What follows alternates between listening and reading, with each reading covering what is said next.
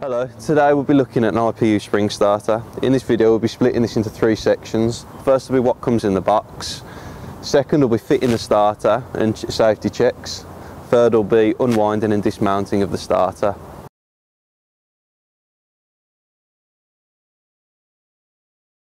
In the box you'll find handle in two pieces, manual and check card in your folder, and the spring starter itself.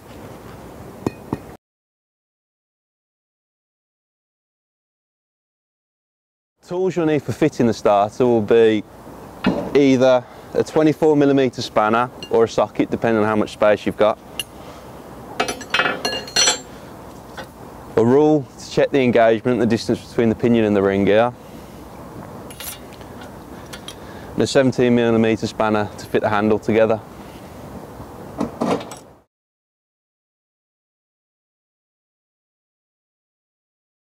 To fit the handle together, simply remove the bolt and washers from the one side.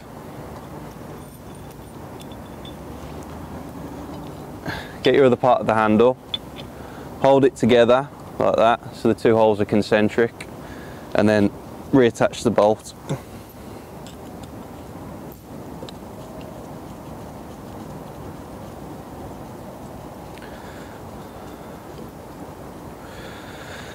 And finally, just use your 17mm spanner just to tighten it up and make sure it's secure. That's your handle complete.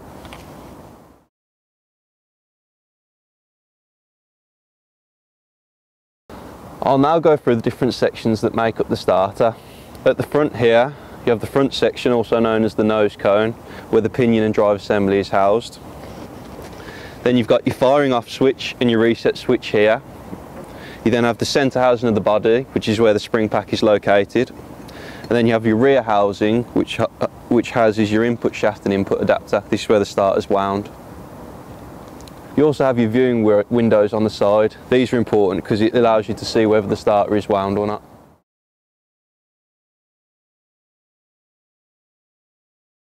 It's important to note at this stage some important safety warnings. The starter is designed to be operated under load, meaning it should never be wound and fired off while not attached to an engine. It should never be tested in a vise and should only ever be secured to the engine, wound and fired off.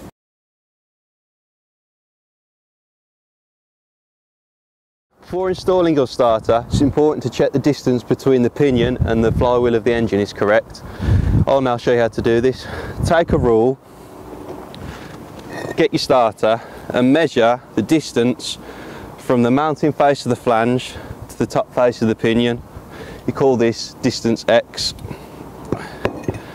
You then measure the distance between the mounting face of your engine pocket and the front face of the flywheel and call this distance Y. You take distance X away from distance Y and it should equal between 3 and 5mm.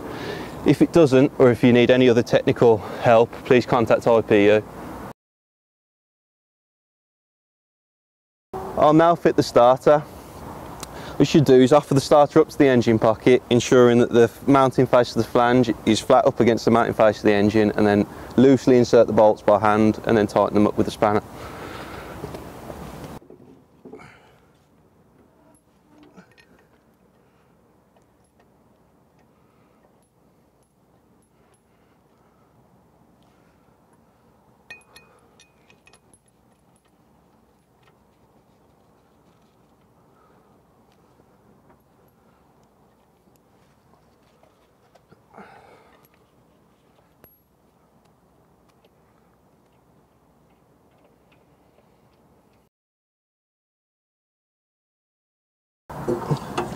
Okay, once you've done that, just use your spanner just to give it a final tighten, just make sure it's secure.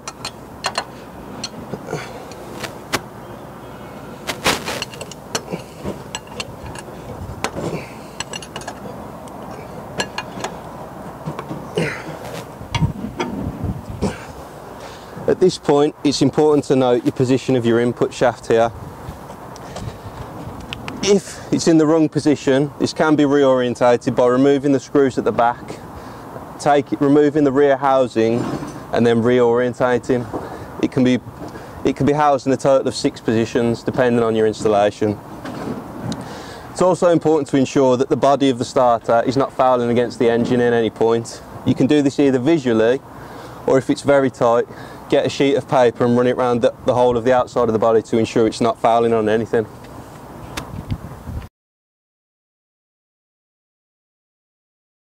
If the pinion of your spring starter has a different number of teeth to your electric starter, don't worry, this can just be down to spigot orientation. If you need any technical support, please contact IPU.